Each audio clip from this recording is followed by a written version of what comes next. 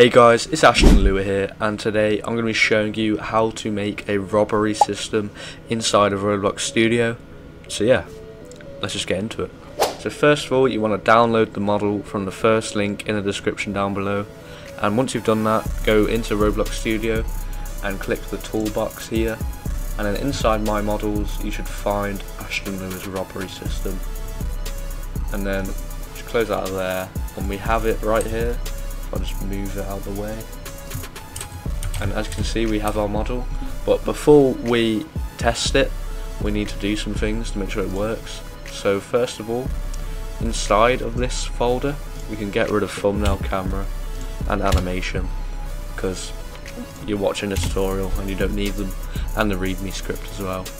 And each folder you just want to ungroup in each place that it's named. So replicate storage will go here obviously, and then you just ungroup it, and same for every other script.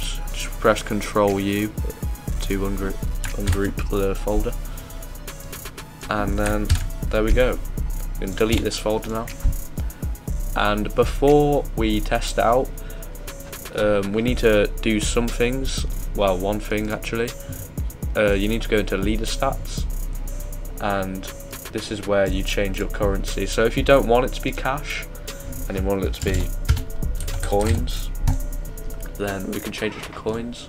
And if you do change the leader stat, then we need to change some settings inside of the model. So first of all, we'll go to Robbery GUI, and we'll go down until there's a script in the label, and as you can see, here is the script.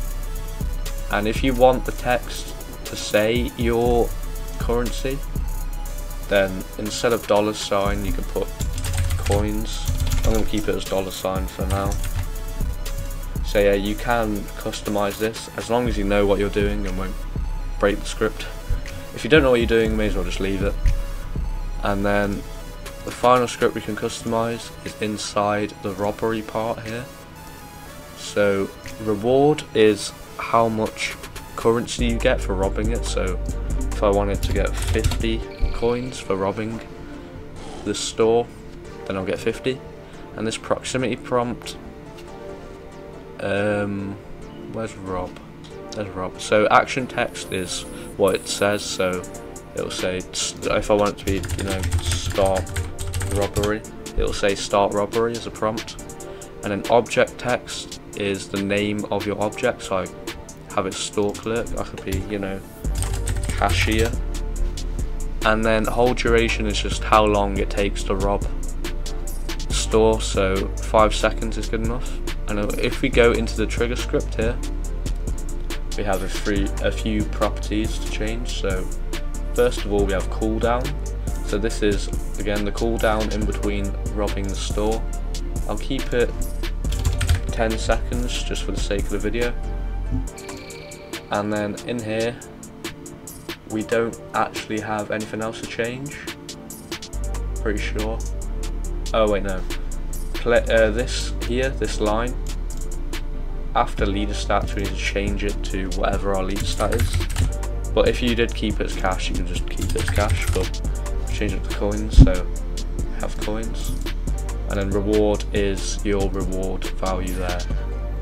So you can customize the text label as well by making it not transparent. So if we change this to 0, as you can see, you can see it now. If I change the color to red, and then if we make it transparent again, it will be red when we rob the store. So if we test it now by clicking play, everything should work. So we close out all that. As you can see, our coin stat is there, and our cashier is animated, and we can start the robbery. So if I hold E and then just wait,